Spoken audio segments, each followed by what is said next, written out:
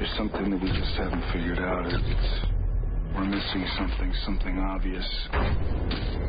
Detective Tom Brindle is searching for the missing pieces of a deadly puzzle. Look, we need to get this whole side of the glass dusted for prints. We've got your DNA. You've got the wrong man. Don't play games with me. He was in a holding cell all weekend. All weekend? Now, the prime suspect A second perfect match. Wait, you're telling me our guy's a twin? is his best hope to unravel the mystery before another life is taken. We could use him to, Build a profile of the killer from this younger twin. Do you want me to be some sort of lab rat? all we want to do is run some tests. We can track the killer through any prescriptions or medical procedures he may have had. Is this our case?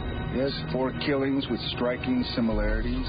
All the victims have severe pattern scarring. Victims all have similar red dresses. Don't they fight back? I think they have a chance because he drugs them. Now, most serial killers, they either hide them or they bury them. This guy, he's different because he likes to put them on display.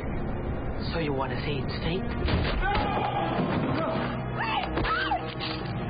There are things outside of genetics that shapes a person's character. We're moving in, we're getting close.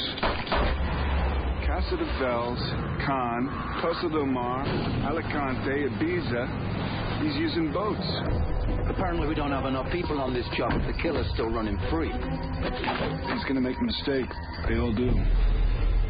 Academy Award winner Timothy Hutton. Reflections.